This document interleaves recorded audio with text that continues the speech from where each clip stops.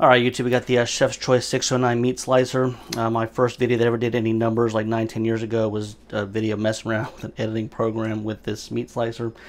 I haven't used it much in the last 9 years, but Walmart sent me this 3.5 pound hard salami. I ordered 1 pound sliced, and this is what showed up. So good opportunity to break out the meat slicer and do another video on it.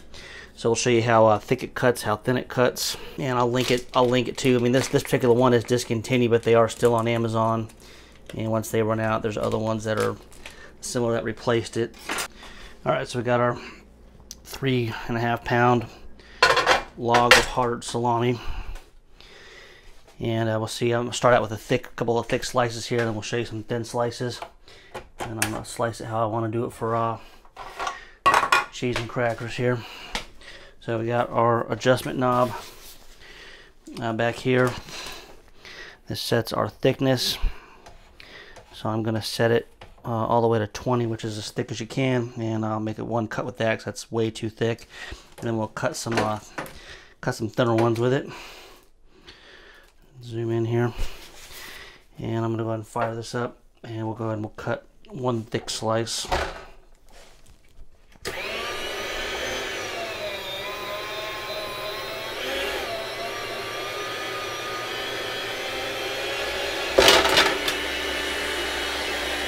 If you hear that thump down on the tray, so that's a number 20 here. That's way too thick here, so I got to end up cutting that thinner here before I'm all done. I'm gonna go and dial it back now to a 10. We'll show you what half of that thickness is, and then we'll cut some thin ones. So we got it dialed back to a 10 here, and cut one of those.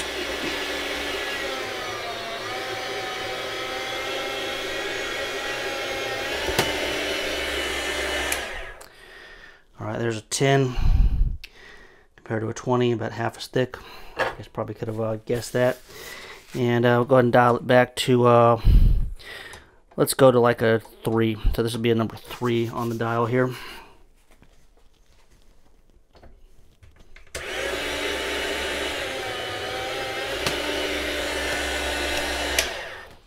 Alright, there's a number 3.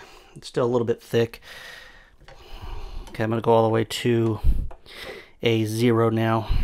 Okay, and 0 on the dial. Let me move the camera real quick here, trying to get my camera and tripod all greasy here. So 0, zoom in. Got it set right here. Here's the line if you can't see it. So we got it marked right at 0 there. And we'll go ahead and we'll give one of those a slice here.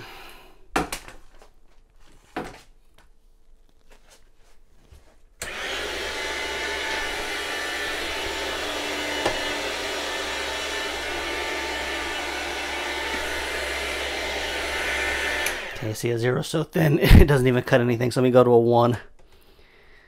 So I guess a 1's going to be as thin as we can possibly go here.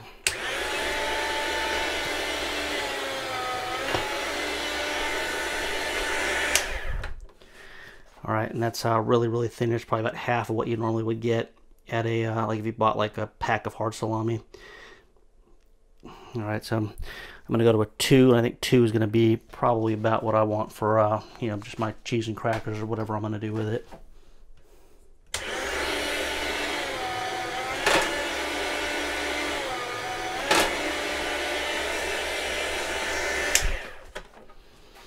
Alright, so there's a number 2. So I'm going to try 1.5. It still seems a little bit thick here, so I'm going to go 1.5 on this next one.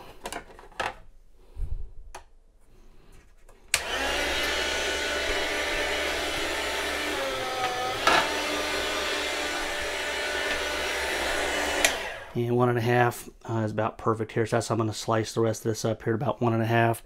So I'm going to go ahead and actually cut the larger one thinner. There's our first one we did.